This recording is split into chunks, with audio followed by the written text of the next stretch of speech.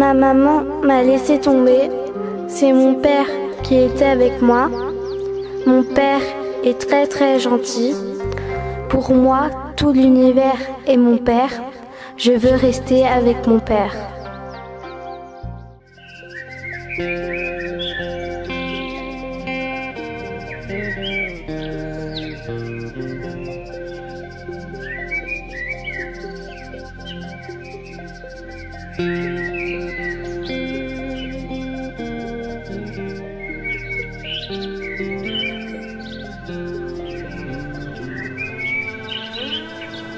மீரா, என்னண்டே வேலை செய்யக்கூட விடாமல் அவசரமாக வர சொன்னீங்க.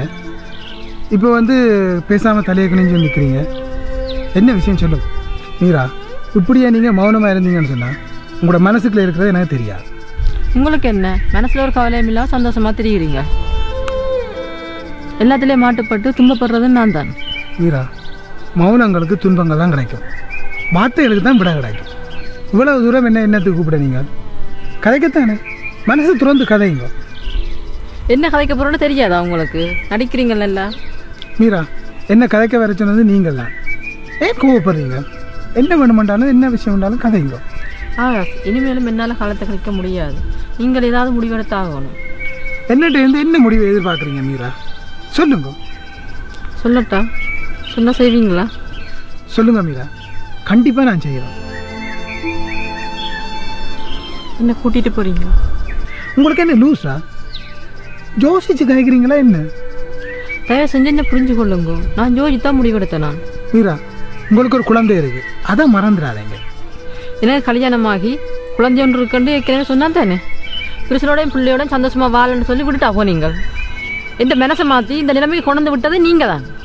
மீரா, உங்களை விரும்பினது நான் காதலித்தது எல்லாமே உண்மைதான். ஆனால் அதுக்காக வேண்டி நீங்கள் எடுத்த முடிவை என்னால் ஏற்றுக்கொள்ள முடியாது. ஆகாஷ், நீங்கள் சொல்கிறத பார்த்தா வேறொரு பிரச்சனை இருக்கிற மாதிரி தெரியுது. மீரா, எனக்கு பிடிச்சது உங்களோட பெரிய மனசு. அதை விட வேறொரு பிரச்சனையும் எனக்கு இல்லை. அப்போ எதுக்கு ஆகாஷ் இந்த அளவுக்கு யோசிக்கிறீங்க? நீங்கள் கணவன் பிள்ளையோட சந்தோஷமாக வாழ்கிறீங்க, அதை நான் குழப்பக்கூடாது, அதுதான் யோசிக்கிறேன். நான் சந்தோஷமாக வாழ்ந்தேன் தான், அதை மறக்க இல்லை. ஆனால் இப்போ நான் அப்படி இல்லை. சொந்த புருஷனே ஆரோ ஒரு தான் போல நான் பார்க்குறேன். அதுக்கு காரணம் நீங்கள் தான். புள்ள ஓடி வந்து மடியில் ஏறினால் கூட அதை தூக்கி வச்சு கொஞ்சம் மேலே நான் இல்லை. அதுக்கெல்லாம் காரணம் நீங்கள் தான். என்ன இந்த நிலைமையில் கொண்டாந்து விட்டுட்டு நீங்கள் இப்படியெல்லாம் கதைக்கலாமோ? மீரா, நாங்கள் காதலிச்சு கொண்டு சந்தோஷமாக தான் இருந்தாங்க. ஏன் இப்போ கல்யாணம் கட்டணும்னு சொல்லி அடம் பிடிக்கிறீங்க? இனியும் என்னால் காலத்தை கழிச்சு கொண்டு இருக்கல. எனக்கு ஒரு அங்கீகாரம் வேணும். மீரா, குடும்பத்தை விட்டுட்டு என்னோட வந்தா ஊரில் தப்பா இல்லை பேசும். கணவரோட இருந்து கொண்டு இன்னொருத்தர காலேஜத்தான் ஊர் உலகம் தப்பா பேசும். விவாகரத்தை செய்துட்டு இன்னொருத்தர கல்யாணம் கட்டினா ஊர் உலகம் தப்பா பேசாது. நான் இவ்வளவு சொல்லியும் உங்களுக்கு ஒன்றுமே புரியவில்லை. என்னதான் முடிவெடுக்க போறீங்க? நான் வாழ்றதா சாகுறதா ரெண்டுக்கும் நீங்க தான் பொறுப்பு.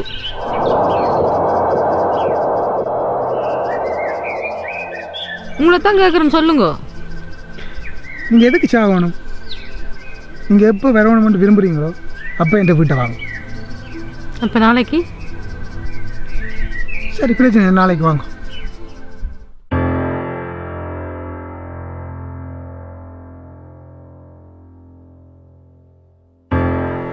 வணக்கம் அண்ணே.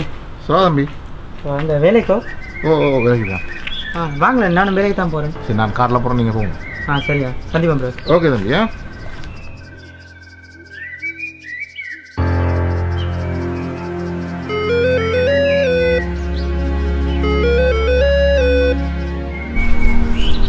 ஹலோ. ஹலோ மீரா, இப்போ எத்தனை மணி எங்கே நிற்கிறீங்க? நான் முக்கியமான ஒரு அலுவலில் நிற்கிறேன். வாரத்துக்கு கொஞ்சம் லேட் ஆகும். சரி சரி, நான் வேலைக்கு போகிறேன், நீங்கள் ஆறுதலாக வாங்கலாம். ஃபோனை வச்சிடாதீங்க, நான் கொஞ்சம் கதைக்கணும் உங்களோட. என்ன சொல்லுங்க. இப்போ இல்லை, ஆறுதலாக கதைக்கணும். அதுக்கே நான் ஆறுதலோட கதைக்கிற மாதிரி கேட்குறீங்க? வீட்டில் எந்த ஆறுதலாக கதைப்போம்?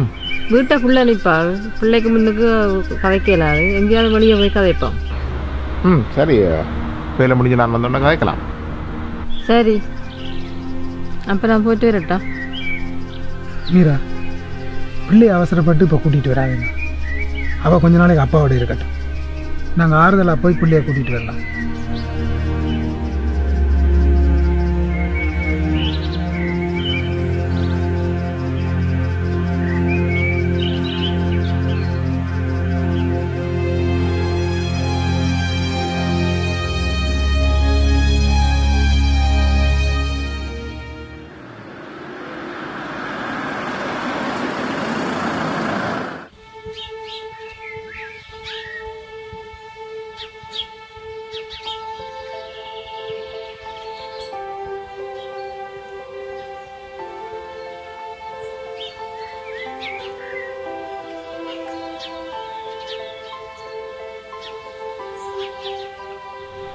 இப்போ கொஞ்ச நாளாக என்னுடைய ஆளுக்கு ஏதோ மனதில் பிரச்சனை இருக்க மாதிரி கிடக்குது.